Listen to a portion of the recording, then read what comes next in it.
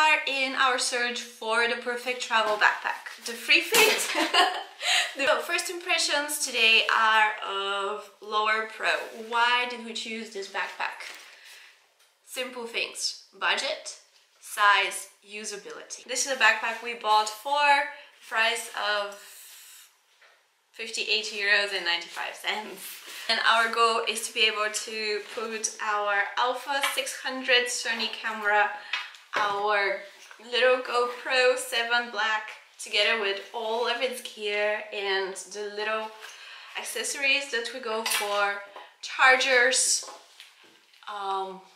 what is this, a power bank, anchor, extra batteries of course, food, we like our food, water and phone, and then hopefully also a jacket. This one already catches my eye with the 2 mesh pockets for water. Stay hydrated, very important when you're on a hike. We also have 3 pockets. The first one is a side pocket. Doesn't go all the way down, stops over the way here. It's good if you want to put your train tickets, tickets for the cable card, or anything else that you might need quick access to. Second pocket, you have this.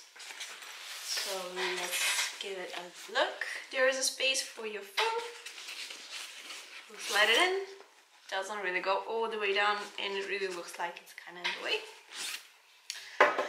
There is another big slide pocket that goes really all the way down, but honestly, what are you gonna put there? It is quite uncomfortable to go that way.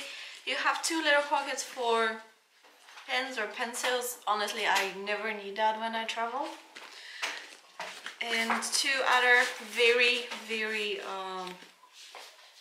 short pockets. No idea why they're there. Okay. Then up for the big compartment. It zips through all the way down, and it opens like a suitcase. So before we go into this side, I just quickly want to show you this side. Over here we have only 1 tiny pocket. It is for SD cards. Honestly, it's okay, but I prefer my SD cards to be secured with a zipper. I would personally never put my SD cards here. Now for the big guns. We are opening this compartment. I already played around with it. It is not as beautiful as it arrived when we ordered, but that is not the point. The point is to see if it's functional. Why I ordered it is because it had this little zip compartment where I thought that I could easily just throw things in that I don't really care about, and then that will be it, which is true. You can just do that. The thing is that my camera is not your ordinary big chunky piece. It is quite small, but I still like to have it protected. So if I ever wanted to put it here, honestly, any of the configurations that I used, I did not particularly like, simply because the camera stays snugged, but then everything else here is quite big. So the small parts of the GoPro were just... Honestly, for 58 euros and 95 cents, I did expect more. It does deliver on size and color, but in terms of usability, it is not really what I had in mind. Oh my god, that looks huge. Is it even... What the hell is that? That is case logic. So, is this significantly bigger than the red one? Just a little bit. Why am I showing you this then? This little backpack that is highly unfunctional in my opinion costs 58 euros and 95 cents. This one costs 64 euros and 99 cents. That's the difference of only 6 euros and 4 cents. So what do you get more for 6 euros and 4 cents? First of all, it is way more comfortable. Once you put it on, with all the mesh and extra back support, you're really gonna be happy. Then it has this You can put this backpack on stone, on rock, on whatever ground you want, and know that whatever is in it is secure. You don't have to gently put the camera on the ground hoping that the padding inside works. You can just go and know that it works. We still have 3 pockets, front, middle and back. On the side we also have this pocket with extra mesh pockets in it. Here you also have very thick stripes, which are supported by a leather stripe support here, which means that this can really carry something heavy in a sturdy way, which is good because when you're on the cable cart or on a mountain cart, or you know, just going very quick on a mountain bike through rocks, you don't really like your things flying around. I lost a bottle of water like this and we're very thirsty the entire afternoon. Let's open the first pocket. First pocket is quite simple. You can slide things in here, you can put things in here.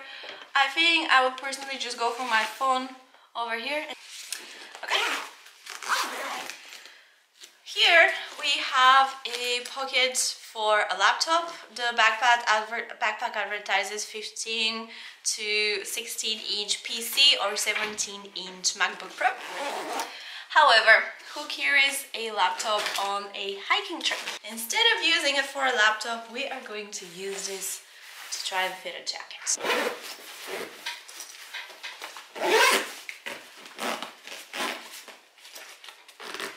Marvelously.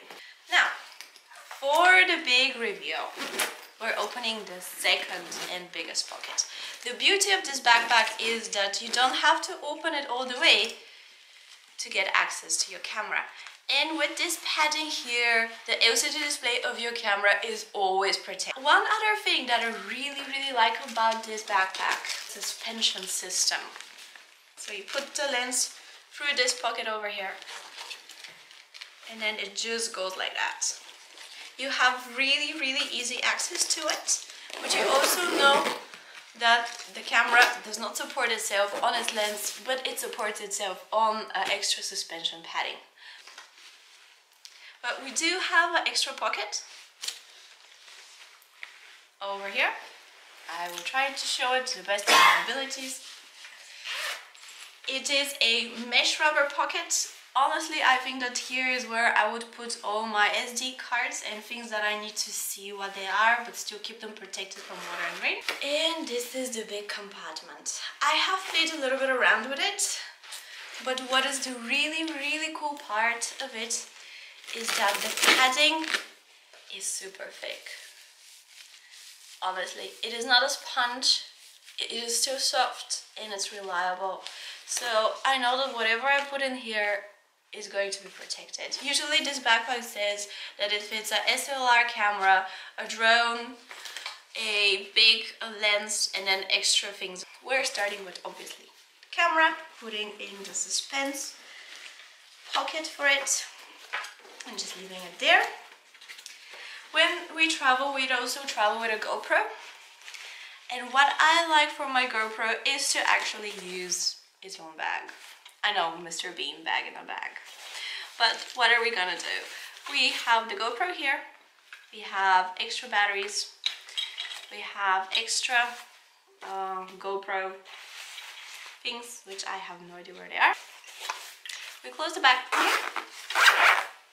And we can put it in the backpack. So if you ever want to switch from our Sony to a GoPro, it is very easy, nothing is flying around, and everything is exactly where it should be. We also have space for anchor. This is our power bank. I'm just going to drop it in over here. Some headphones. Also, I am going to get rid of a padding here, because we do not need it. And what I'm going to add there is this. Last but not least is also the GoPro harness.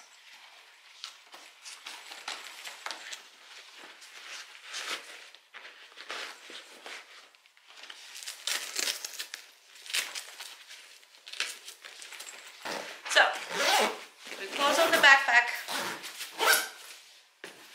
And we know that we have everything here. Honestly, for €6.04 more, which one do you think is the obvious choice? Thanks for watching, subscribe, comment, like.